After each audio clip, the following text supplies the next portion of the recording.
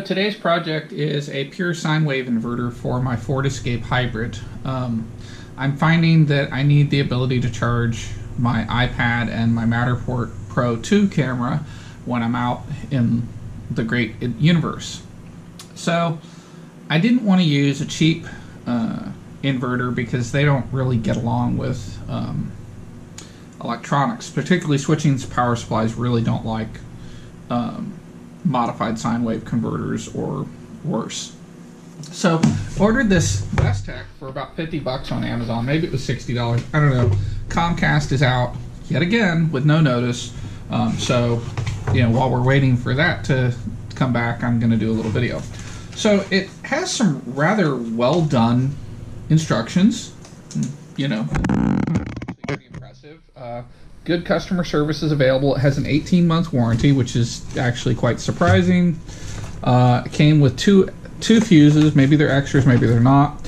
If I wanted to plug it in, there's a little USB, or not USB, a cigarette lighter adapter.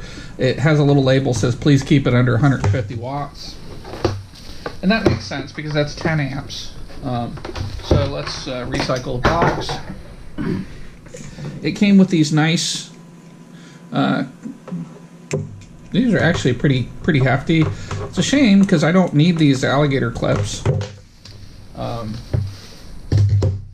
You'll see why.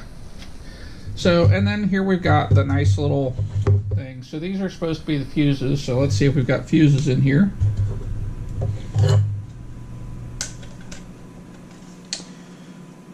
And so probably this is the only thing that I would object to is using fuses.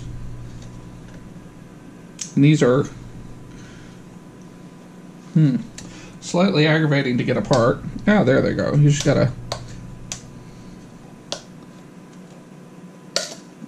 So those are spare fuses. I would have put, and if I ever blow these, I will put self-resetting circuit breakers in, because this is not a situation where you want to have to mess with it.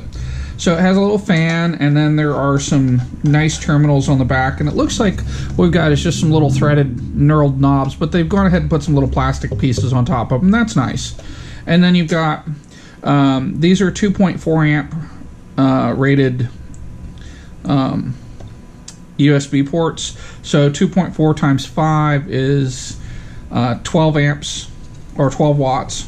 And then these are 210 volt, and there's an on-off.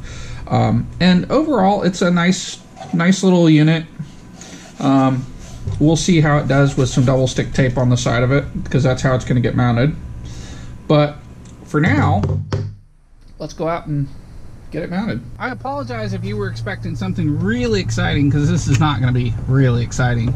I have a terminal mounted inside here, and this is a 30 amp self-resetting circuit breaker here, and there's also a 30 amp under the hood. So I'm going to hook it to here. In fact, we're just going to use the seat as a ground, because we know that the seat bolt is good. And I'll eventually convert this. But for now, we're just going to hook it up like this, which isn't terribly exciting. In fact, I don't even think I have anything that runs on 110 volt out here.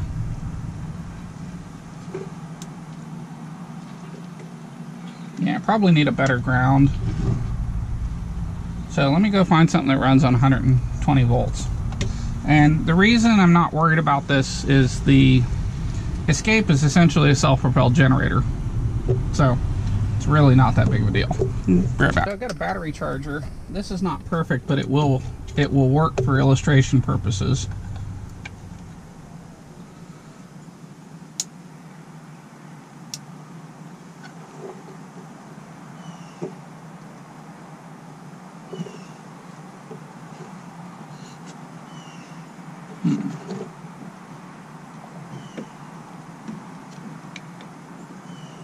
Well, maybe that's not a good ground. So I was really expecting to see something happen here. And we'll use this temporarily.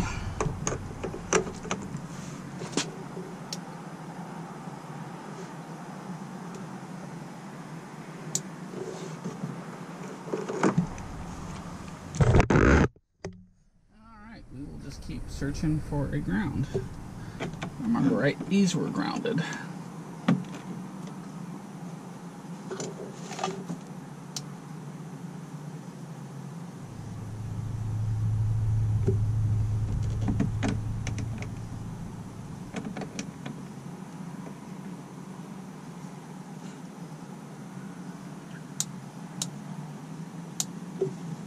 I really would have expected to see something happen here.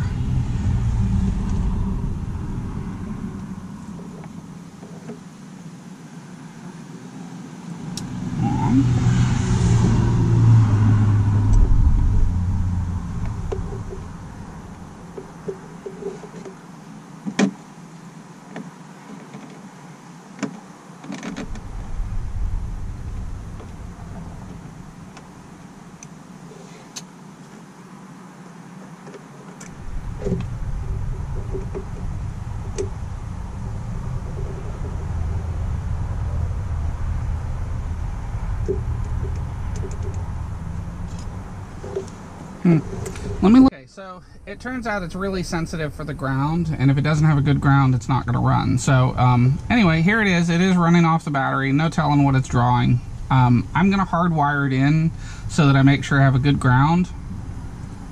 And interestingly, the fuses are 40 amps, which suggests that it's actually rated for closer to 400 watts. But at any rate, this seems to be a reasonably well-made device, and it's probably going to get mounted down in here somewhere. That could be it right there.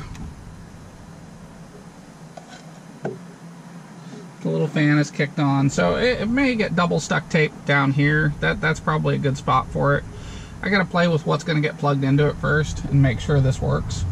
So anyway, thanks for watching. I hope you found this interesting and not too laughable. Have a great day.